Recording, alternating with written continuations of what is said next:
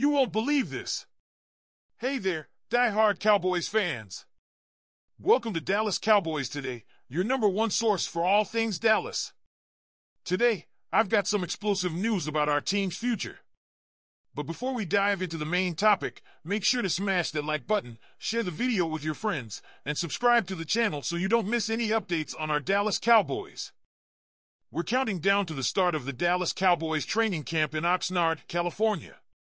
Finally, all the speculation and guesswork we faced during the offseason will come to an end.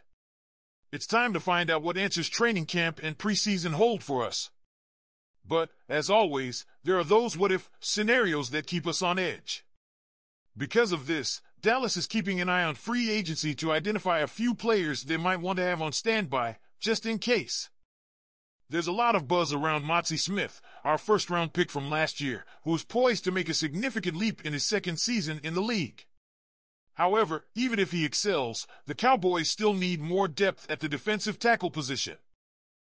Zimmer prefers big-bodied DTs who can occupy space on the defensive line, and right now, the Cowboys roster doesn't have anyone promising in that role.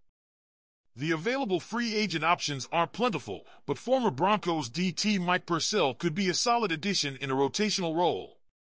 He spent the last 5 seasons with the Broncos and started 10 games last year. Standing at 6 feet 3 inches and weighing 305 pounds, he has the size Mike Zimmer likes at the position and could bring the veteran experience that Jonathan Hankins has provided in recent years.